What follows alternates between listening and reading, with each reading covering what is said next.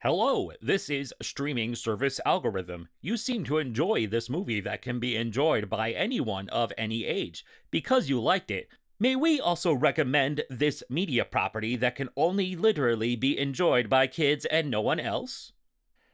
I just watched Hercules and Disney Plus recommended me Mickey House Clubhouse. Those are two very different genres. When you actually have to do things.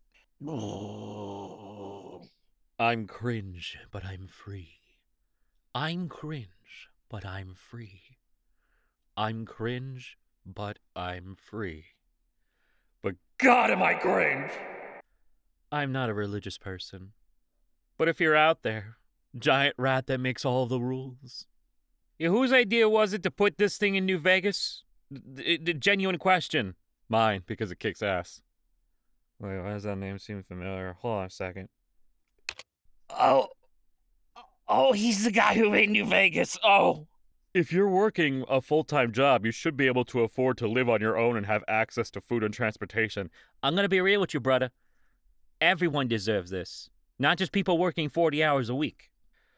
I will never quite understand the people that assume food, getting around, and having just some sort of roof over your head is a privilege and not a right. I keep seeing people talk about their boyfriend/husbands weaponizing incompetence to avoid grocery shopping or purposely fucking it up. Mine doesn't do that. He'll shop on his own prerogative, like an actually functional adult, and his issue is he occasionally brings home a cursed item like this. What is that? Cup noodles, who made this? Why did you do it? Are you okay? Do we need to call somebody? You know, for being a shadow and two dandelions, that is surprisingly an unnerving image. It seems like it should be a teaser for Good Omens 3. What do you think, Neil Gaiman? One man's hyperfixation is another man's blocked tag. It's actually a good way of putting it.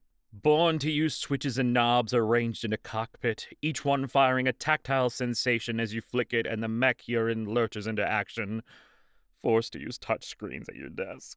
I'm gonna get more lashes today. Repentant Catholics in the 14th century be like, delete this off my post! Yeah, I deleted gender to free up space in my mind for video game music. Oh man, that really does get a lot of the bloatware, doesn't it? You see, the real problem with necromancy is all these necromancers are pursuing immortality instead of dying, so all the good necromancer names are taken for like centuries at a time. The other day, I met a guy who called himself Skull James. Cower before the might of Femur Frank. Fuck off, Femur Frank. Your bone magic sucks shit and we all know it. Wait till they meet Clavicle Clive. By the way, the majority of your life will be lived as an adult. Yeah, I don't make the rules. Go have fun in your 40s or 70s or whatever. No one expects you to accomplish everything at 17 or 27. You got time. And in the meantime, get some life experience. It'll pay off. Why are you guys trying to do endgame shit at level 18? You're not ready for that. Just stop it. Pirate captain that's always asking his crew whether they hate him or not. Pirate captain sitting on the edge of a plank like, you guys probably want a mutiny anyways. I should just walk off and save everyone the trouble. Is this not One Piece? I feel like Luffy seems like the kind of character who would ask this question all the time. Sir, I'm very sorry for accidentally putting a price on your son's head, said the nervous store clerk to the mob boss. Yeah, he's kind of a putz anyway. Have fun. Oh my god, Austin, hi! Yucky.